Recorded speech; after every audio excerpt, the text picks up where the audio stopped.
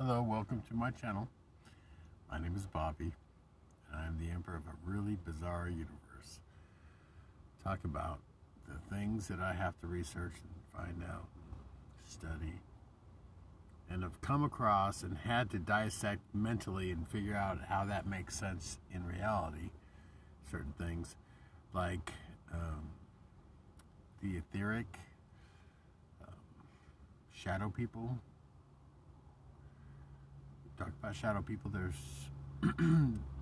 interesting videos that I've come across where you actually see shadows that looks like formed like a, I don't even know if it's a human. You can just see movement and it's shadowy figures on videos, different aspects. I've said one of the really good one was the lady just sitting in her living room with her phone and her dogs, and she's like, oh, we're just sitting here for the evening watching TV and blah blah blah. And she looks over and it pans to like the hallway in the kitchen or whatever, and you see this like form coming around the corner, and the dog react to it like, what the hell, right? And she's like, what the fuck? Yeah, because you could see this like thing, and then it kind of realized it was being, she saw it, and then it kind of dashed by.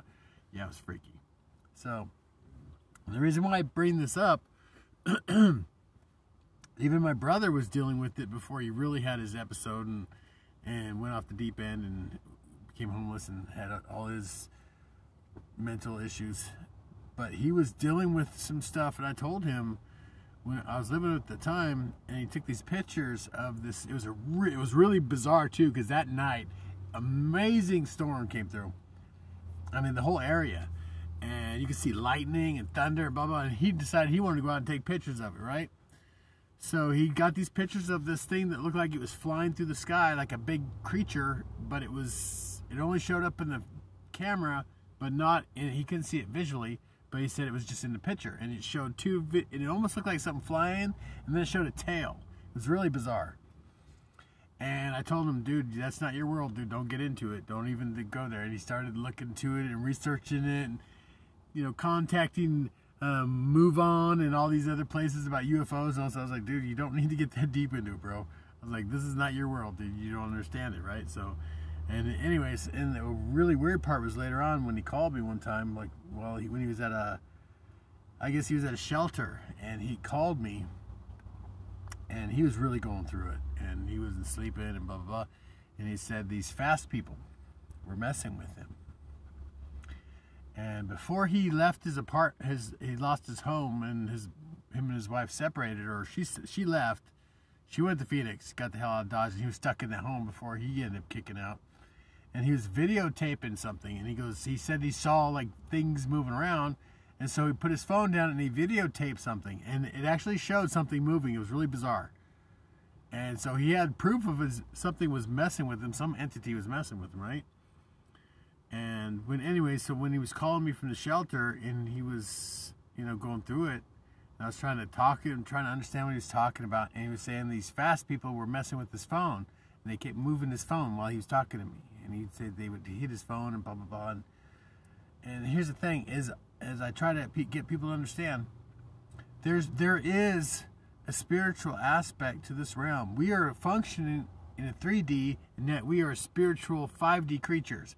So is it a bizarre little, two-world kind of situation? And sometimes people get crossed in it, to where they have, like, I have one foot in this and then one foot in the other, but that's because I'm a shaman. It's my job to be exploring the other world, right? The spirit world. That's part of my gig.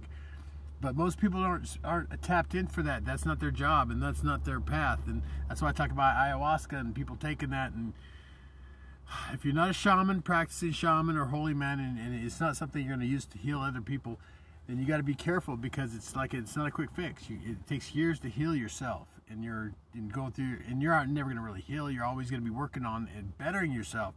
But it's like you're healing to the point where you can function as a human being again and be proper, and all your chakras are aligned and all that good stuff.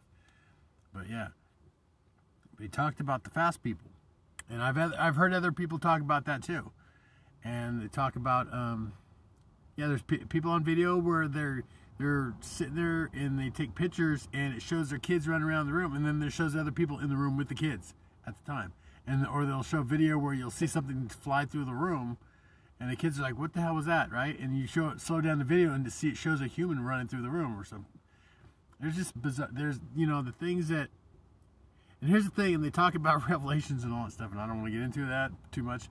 But they talk about the dead walking the earth, and we talk about spirituality blowing up, tarot readings blowing up, all that stuff. Spirituality on the internet is blowing up. Look at me. I'm just all into my light work, right? I didn't even expect this kind of thing, right?